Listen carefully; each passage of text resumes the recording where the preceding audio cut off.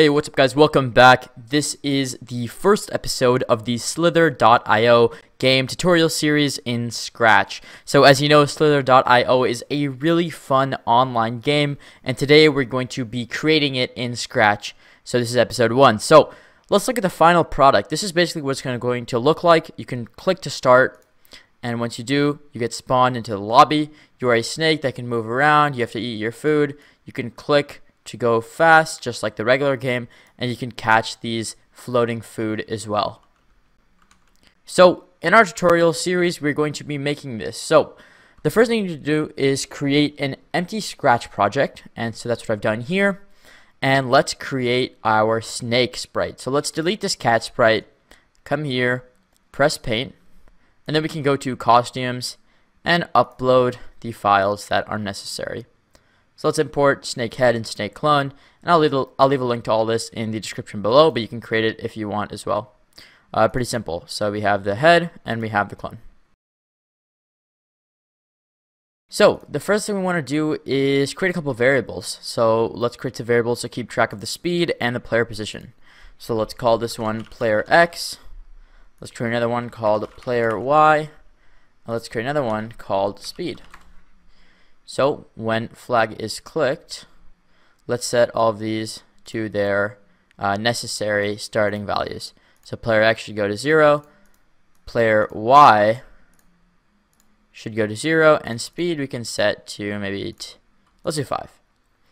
And then let us go to motion. We can go to go to, bring that in, and let's go to position 0, 0, just the center of the screen. The next thing we want to do is drag in a forever loop. So in that forever loop, let's go to motion and bring in a point towards mouse pointer. So now you can see that the snake continually points at the mouse. But what we want to do is make it so that this direction translates to change in the player X and the player Y. So the way we do that is with some trigonometry. If you don't understand this, do not worry. It's pretty confusing. You can just copy along and it'll work perfectly. So let's bring in a player X, change player X by. Let's go into operators. Let's bring in a multiplication sign, minus, and then this ABS of. Let's go into motion and drag in a direction and bring that in the subtraction, the first spot, or actually the second spot. In the first spot, we want to put 90. And then we want to put this operator inside of the ABS of. Let's change this to cosine, or COS for short. That's what they call it here. And then let's put that before the multiplication sign. After, we're going to put speed. So let's drag this in here. So once again, we take 90 minus the direction. We take the cosine of that. If you don't know what that means, don't worry. And then we're going to multiply that by our variable speed, which is currently set to 5. So you can imagine that if we change this to something higher than 5, let's say 10, the player X will actually move faster. Let's just duplicate this, change this to player Y, and then let's change this to sine, because that's what we need to do as well. And as you can see, the player X and player Y move along with the direction they point at. The snake is pointing at. Okay, so then what we need to do is set up the clones, because right now we just have this sprite that's moving, but none of the bodies are being created, right? None of the body sprites that follow the snake head are being spawned. So, as you can assume, we're going to have to create some clones. So we're going to go to events, drag in a when flag is clicked, go into forever, and we're going to create 2 new variables for each clone to have their position, right? Because each clone has a different position. So make sure you hit for the sprite only. That's super, super important. We're going to hit clone X and create that variable, and then create another one. Make sure you hit for the sprite only. That's super important. And call it clone Y. We're going to set these 2 variables to the player X and the player Y, just like that. And then we're going to create a clone of myself. So this will create a clone with those positions.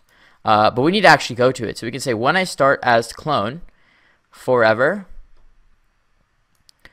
and then go to X, Y, and we need to drag in some operators. Let's bring in the minus operator in both of these. I can move this down.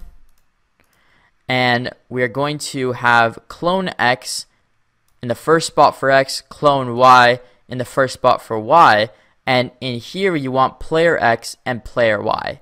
Now what this is doing is it's translating that clone X and then clone Y into a position on our stage. So somewhere up among the X-axis and among the Y-axis, somewhere there.